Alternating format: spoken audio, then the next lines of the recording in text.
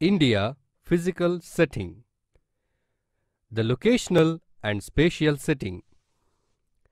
India is a land of great physical and socio-cultural contrasts, marked by unity in diversity and diversity in unity. It is a country of great geographical extent and distinctive character, often described as a subcontinent. Indo-Gangetic plains in the middle, number of plateaus in the peninsula as well as the dry desert sands on the west and the coastal plains of the Indian Ocean shores.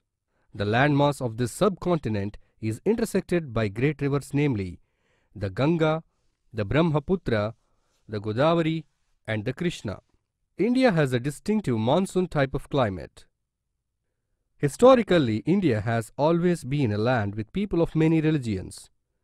Hinduism, Buddhism, Jainism, Islam, Christianity and other offshoots and different races, tribes, caste groups, languages, customs and habits. The name India is derived from the great river, the Sindhu or the Indus, located in the northwest part of the country. People living along this river were recognized as Indoi by the Greeks in ancient times.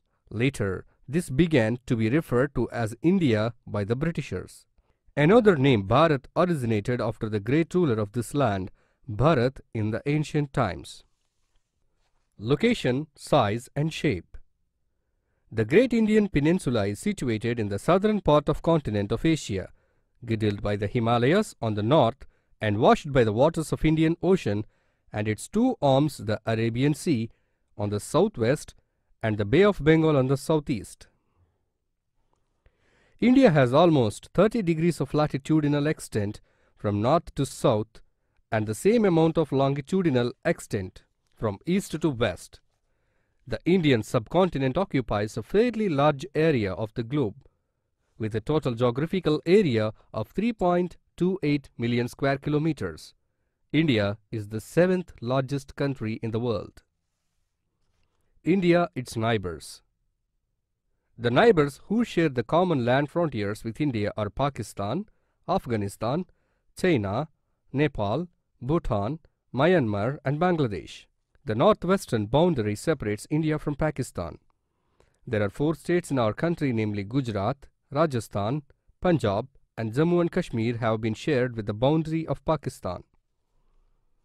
Across the mountain wall of Himalayas and their offshoots, China has boundary with India in the north with the states of Jammu and Kashmir, Himachal Pradesh and Uttar Pradesh. On the northeast, Sikkim and Arunachal Pradesh states are meeting with the heart of the Tibetan border of China. To the east of Bhutan, the crest of the Great Himalaya acts as the dividing line between Indian and Chinese realms. This is known as McMahon Line. India and its political divisions. India, being a very vast country, has been divided into a number of states and union territories. While dividing the country into a number of states and union territories, the history and geography as well as cultural heritage and language have been taken into consideration. At present, India is a union of 28 states and 7 union territories. Rajasthan state is the largest in terms of geographical area, while Goa is the smallest one. If we examine the map of India, there are 9 coastal states, of which Andhra Pradesh has the coastline of 972 kilometers. Tamil Nadu state stands on 3 seas. The islands. Among the union territories, the Andaman and Nicobar Islands are the largest in terms of area, while the Lakshadweep is the smallest. India has in all 247 islands, of which 223 lie in Bay of Bengal and the rest in the Arabian Sea and the Gulf of Mannar.